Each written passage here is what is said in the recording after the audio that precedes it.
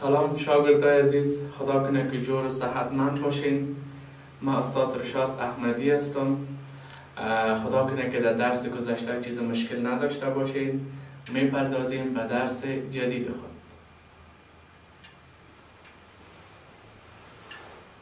به ادامه درس گذشته صفحه 6 کتابتان موضوعی که میخواین در موردش بحث داشته باشیم Third Generation of Computer، در مورد نسل سوم کامپیوتر که روز گذشته در مورد نسل دوم کامپیوتر صحبت میکردیم و امروز هم در مورد نسل سوم کامپیوتر. Computers are become much smaller and work faster. In this generation, invention of integrated circuit or IC, which are tiny square chips with thousands of transistors placed there. Instead of function cards, keyboards are used to input data. Monitors were used for the first time as input-output device. Third generation were used between 1964 and 1971. IBM 370 and NAV 7015 are example of third generation. Some features of third generation of computer listed below. Number one, they are smaller and cheaper than their earlier counterparts.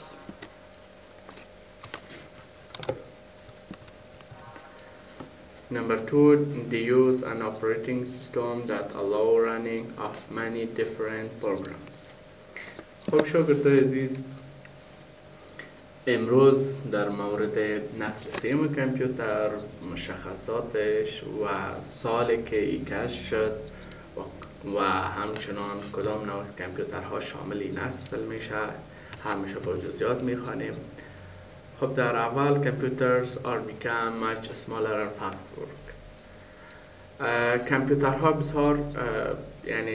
بسیار کوچک شدن و تیز کار میکنن، یعنی نسل به نسل کوچکتر شده میرن و سرعت بیشتر. مثل که ما اگر نسل اول کامپیوتر را با نسل امروزی کامپیوتر اگر مقایسه کنیم، از لحاظ سایز، از لحاظ کارکرد، از لحاظ قیمت بسیار زیاد فرق می داشته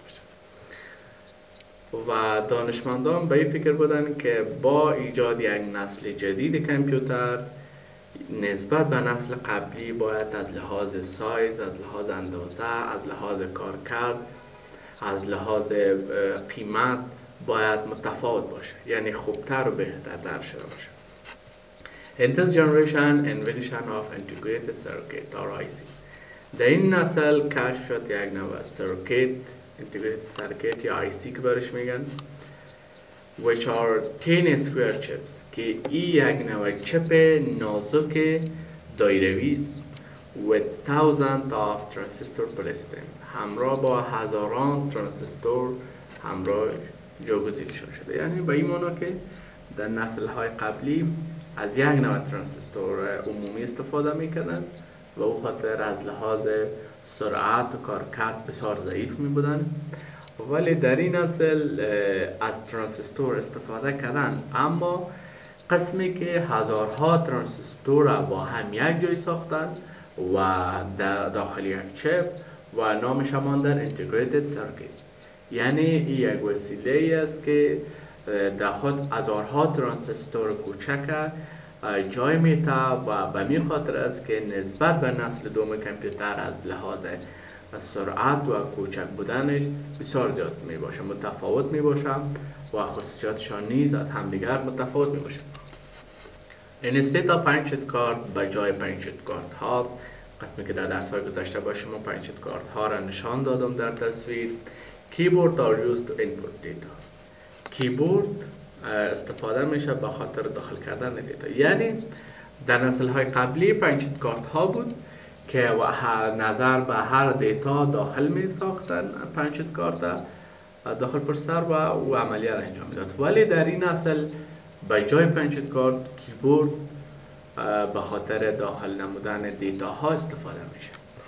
Monitors were used for the first time as output device. مانیتور یا همان تلویزیونی که برش گفته میشه، در نسل گذشته تلویزیون و خود سی پی یوش با همدیگر یکی بود، ولی در این نسل مانیتور برای اولین بار به حیث اجزای خارجی کامپیوتر استفاده میشه. یعنی به این معنا که مانیتور از خود سی پی یو جدا میمونه. Third generation were used between 1964 and 1971. همین نسل سوم کامپیوتر استفاده میشد از سال 1964 تا سال 1971. یعنی بین همین سالها از نسل سوم کامپیوترها استفاده به عمل می‌آمد. IBM 370 and NAV 7500 are example of third generation. یعنی IBM 370 و NAV 7500 مثالهای نسل سوم کامپیوتر میباشد و IBM هم در نسل دوم کامپیوتر میباشد، اما با این تفاوت که تری از لحاظ سایز اندازه و از لحاظ قدرت بیشترتر و بیشترتر است نسبت به نسل دوم کامپیوتر. Some feature of third generation of computer listed below. بعضی از خصوصیات نسل سوم کامپیوتر و شما در پایان تذکر یافتم. اول they are smaller and cheaper than their earlier counterparts. این بسیار کوچک و ارزانتر است نسبت به امو بخش‌ها یا امو نسل‌های قبلی، یعنی پیش از وقت، یعنی نسل‌هایی که از قبل بود نسبت به او از کوچکتر و ارزانتر شد. دوم they use an operating system that allow running of many different programs. اینها یا اپراتینگ سیستم یا سیستم عامل از این اجازه میداد تا رن شود، یعنی فعال شود تعداد مختلف از پروگرام ها. یعنی در نسل های گذشته صرف یک پروگرام ما میتونستیم ازش استفاده کنیم، اما در نسل کامپیوتر ای به ما قابلیت میده که همزمان از چندین پروگرام های مختلف استفاده کنیم. قسمی که شما در تصویر میبینین یک نوع کامپیوتر می باشه که توسط کمپانی اپل تولید شده. قسمی که شما میبینین مانیتورش جداست، کیبورد داره و همچنان سی پی یوش از همدیگر جدا می باشه و قابلیت از این داره که پروگرام های مختلف همزمان در یک وقت ازش استفاده کنیم. شاگردای عزیز، درس امروز ما به همینجا به پایان میرسه. خدا کنه که یک چیز آموخته باشین و کارهای خانگیتان در خانه انجام بدین. تا درس بعدی، خدا حافظتان.